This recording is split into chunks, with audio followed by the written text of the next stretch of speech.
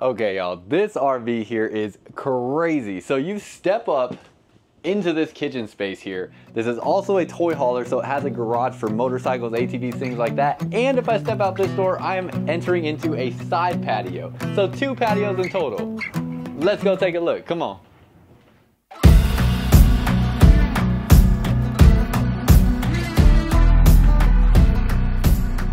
Welcome back to another video, y'all. If you're new here, my name is Myles with Firmly Unbound, and we are here getting a first look at the 2025 Jayco Seismic Luxury Series. This is their 4113, one of their most popular toy hauler units because it has 2 patios on the outside, including this side patio that we see here.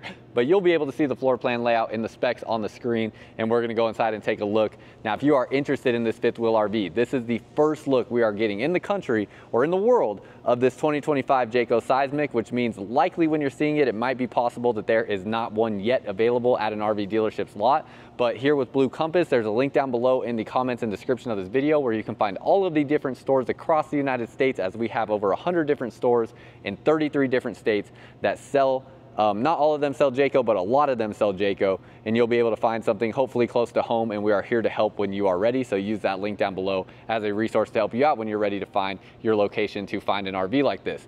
Now, these Jayco Seismics, they typically sell somewhere around like the 120 mark, I believe. This is the luxury series. Seismic also makes a non-luxury series that sells for about 90 or so. And there are also 2024 models available, so keep that in mind. Now, we're gonna come back outside and take a look at some of the outside features here in a second, but we will go inside first. And you can see they have a new water filtration system. We'll see that when we come outside. New stainless steel sink inside, really nice. They have new 16 ply H-rated tires. And let's see, no heat registers in the floors whatsoever.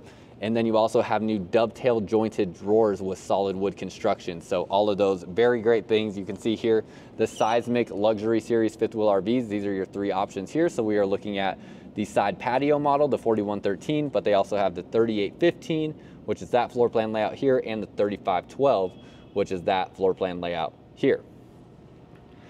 So as we step inside, you can see your side patio there has a TV outside. Color changing LED lights, does come with a remote control to control those.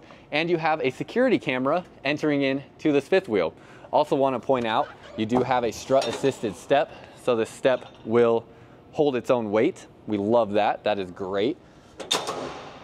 And we can see the exact specs of this model here behind the screen door. It is unloaded 16,411 pounds. That is crazy. Very heavy, has a 4,489 pound cargo carrying capacity. So going to be about 20,000 pounds fully loaded, and it is 46 feet long. It is a monster of a fifth wheel RV. As we step inside, you have a really cool layout in here, unlike any other side patio toy hauler you will see. This is a huge fifth wheel RV. You have 4 cushions here, all 4 of them recline.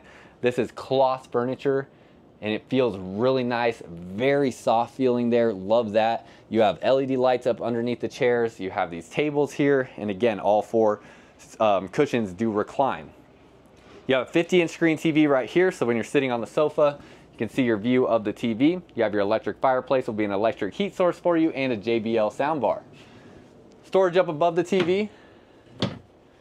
See your space there. You'll have more drawers or shelves there, and then you'll have storage up here above the entry to the side patio.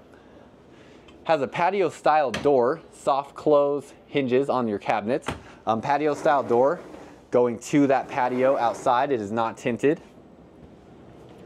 And as you come out here, you also have the screen door that you can slide close so no bugs get inside. You have your TV outside, speakers outside, and everything is covered by the awning. Black awning fabric and white arms on your awning. Gives it a nice cohesive look. Then as we step back out this way, look at this kitchen space, y'all. So you actually step up into this kitchen. Such a interesting design. Very curious your thoughts on what you think about this and what you think about the color scheme in general. It's actually a interesting clash of tones in here, as your lights in the ceiling and things like that are a little bit on the cooler side. They still have some warm properties to the light tone, but definitely cooler than the warm light you see in the LED light strip here. Then you also have the blue LED light up over the slide out. You also have the Whisper Quiet AC system with this Helix cooling system. So they say that that is 40% quieter. It is a very quiet system as your AC actually sits up in the attic, and those are your return vents there. So you definitely don't hear hardly anything when that AC is on full blast. It does have J voice on this fifth wheel RV, so you can control all of these different things with your voice inside of this fifth wheel. And then you have your touchscreen control panel here, control for your awning lights outside. And you can see here, everything will be able to be controlled on your fifth wheel RV with this touchscreen control panel, and it will connect to your phone as well. As we step up into the kitchen, right away you have this storage space here, gonna act as a pantry. You have some height adjustable shelving through there. Soft close cabinets through this kitchen. You have your water and ice in the door of the refrigerator. That is a GE residential refrigerator. You can see it's still got everything packed up like it was just put together. And then you have this U-shaped kitchen that has residential size appliances in it. You now have solid surface countertops and a real tile backsplash. We love that. So very high quality that you're getting into now in terms of a fifth wheel toy hauler. You have a charcoal stainless steel sink. This is going to have multiple different accessories that will come with it. You have this spot that will spray out water here, and you'll have a tray that you can put vegetables or fruits in. You'll have another rinsing tray that you can set right here, and a wooden cutting board. You have the spot to wash your cups, and we're seeing this across a lot of different Jayco RVs now. Love that. Little shallow storage through here, and then storage space underneath there. Show you all the storage in the kitchen so you can figure out where you're going to put all your stuff inside of here. Some more storage through there. Couple pull-out drawers, and this is where we can see that solid wood construction with dovetail joints now. Love to see that. That gets this much more close to being on par with some of the top-of-the-line products that we have seen in years prior that have kind of exceeded stuff in the RV industry, and now we're getting some brands that, like Jayco here, that are making sure to compete with those higher end brands like Brinkley that were doing those dovetail joints, now getting some competition in the marketplace with other products that are matching that quality. So love to see that. So that's all your storage around here. Storage up around the microwave, up underneath there. Storage through here all the way back through to the wall, and then cabinets through here. You have a pop-up outlet here in the corner. Has USB and USB Type-C connections there. And this is a GE profile stove. So nice big stove and oven. Has a kind of an industrial look to it. 4 burners and residential size microwave with the air fryer or convection oven combo. Last spot right here, I don't know if we looked up into here, but you have all of your storage there. And that is everything in the kitchen space. And as we walk up into the bedroom and bathroom, you have this little bit of storage space with this slide out here before the bedroom. So this is some additional wardrobe storage that you'll be able to utilize. You can see the clothing rod in there. And then you come down here and you have your drawer. Again, all solid wood construction. Soft close on those. Then you step into the bathroom. It is a pass-through bathroom, foot flush porcelain toilet. Nice countertop space in here. This is a wrapped countertop material here, so not a solid surface like in the kitchen. Has a nice deep sink. Wow, that's like a porcelain sink right there. Love that. That is a nice big space. And then you have medicine cabinet storage. Storage in the bathroom, down underneath here, and 3 pull-out drawers. As I turn the camera around, I'm going to step into the shower and show you the ceiling height in here real quick. So at its shortest point, you can see right here, it's probably about 6'3" or so. I'm 6'2" with my shoes on right now. And you can see how I can move around in the space. Up into the skylight right here, it's probably about 6'6" or so. So I'm gonna flip the camera back around, and then we're gonna get you into the shower here. You can see this is a huge shower space in terms of width that you have there, or I guess length that you have there. Multiple different shower heads on the shower. So you have some feet and body sprayers, removable handle, and you have that shower head. Kind of interesting how the skylight goes east to west, so you don't get that elevated ceiling height, you know, for a longer duration of the shower if it were to go this way. I kind of wish they would have done it that way, but nonetheless, you also have this spot to sit down. So if you need to sit down because you are too tall, you do have that option there. Sliding door going to the bedroom. And then as we step into the bedroom, you have a huge TV installed in here. That looks like that's like a 42 inch screen TV. Definitely one of the biggest TVs you're going to see standard in a toy hauler fifth wheel. You can see king size bed right there. So able to make that happen, although you don't have room to walk on this side of the bed. It is very tight over here. You do have storage up over this bed though. The front cap is a windshield, so that is actually going to let in natural light during the day. It's tinted very dark, so you can't really see out of it right now. And then mattress on here is really nice. It's this aloe vera cooling mattress here, and it is a memory foam type of material, I believe. So it's a little bit on the softer side, but it does have those cooling properties to it. If you like a firm mattress, you may not find it firm enough for you potentially, but you'll just have to try it out yourself and see what you think when you come take a look in person. And then down underneath here, you have huge storage underneath the bed. It goes all the way back to the front cap. Next to the bed here, you have storage space there. Pull-out drawers here. And pull-out drawers here. More storage into the bedroom space. This is now into the slide out in the bedroom. You can see you have that wardrobe closet and drawer that pulls out. Another AC is here in the bedroom, so you can see that AC return here. There's going to be 3 ACs in total. Spot here for some storage and kind of a get ready spot. I think it would have made sense to put a mirror there, because why not just put a mirror on the back of that? But that's something you could always add on yourself. And then 2 pull-out drawers here. Door does have to be shut for these to open. And then finally, this door here opens up like so, and you can see there's actually a latching mechanism here to catch that so that it stays open in place when you want it to. And that's as far as it's going to open up. So then as we walk back this way, it's going to be about a 13-foot garage on this toy hauler. But before we go out there, let's go out to the patio.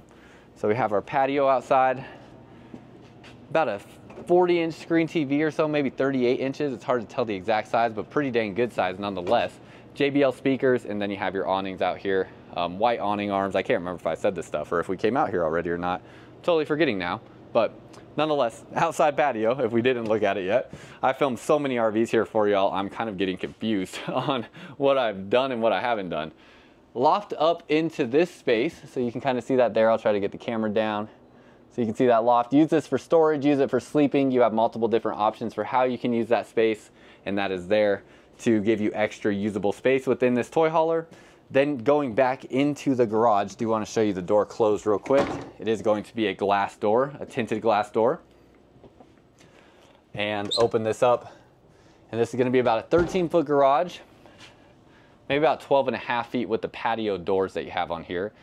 You have your rings that are screwed in to the floor or the frame there. I'm not sure if they're screwed into the floor or the frame. I wish I had like a for sure answer on that. If somebody knows in the comments, let me know.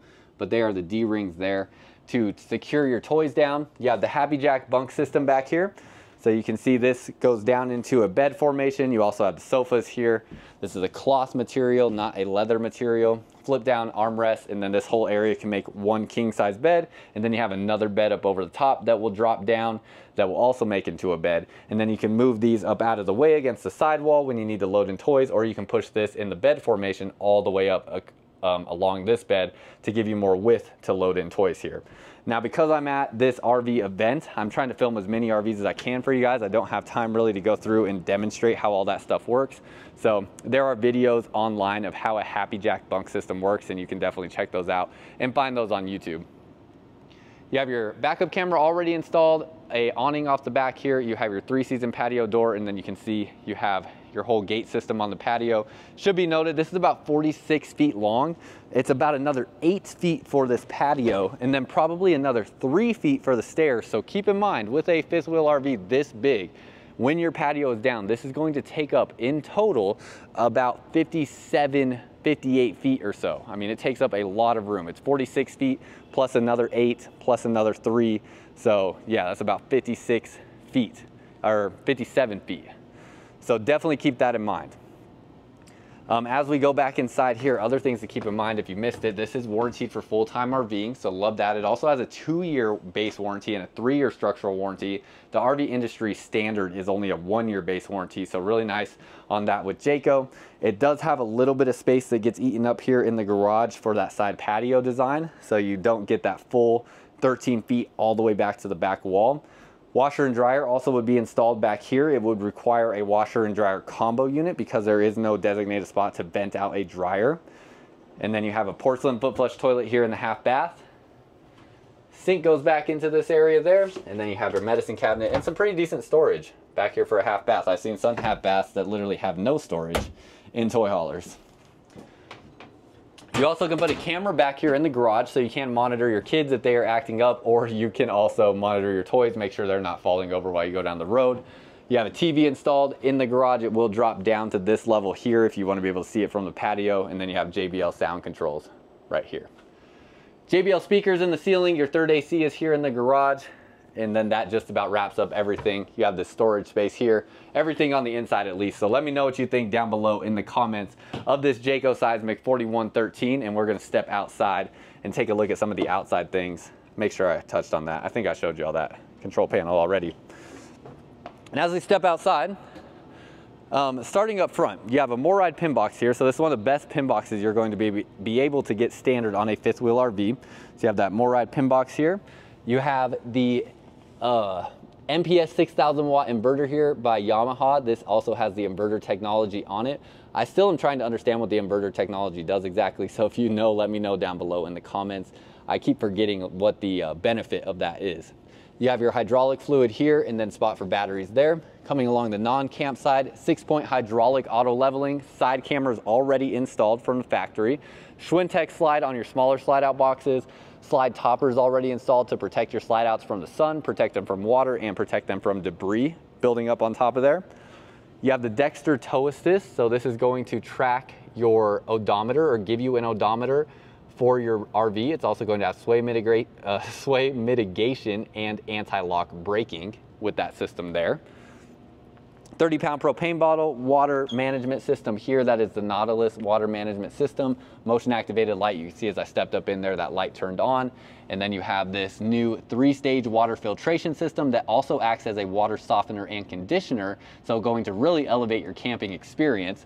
You can see your pass-through storage space here. That is that new 2-zone griddle cooktop from Halo.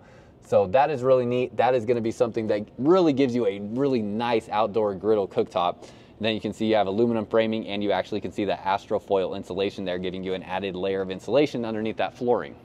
Now, because that was such condensed storage, underneath your kitchen here, you get a little shallow storage space back through there. Also get your central vac connection here in the pass-through storage to vacuum things outside.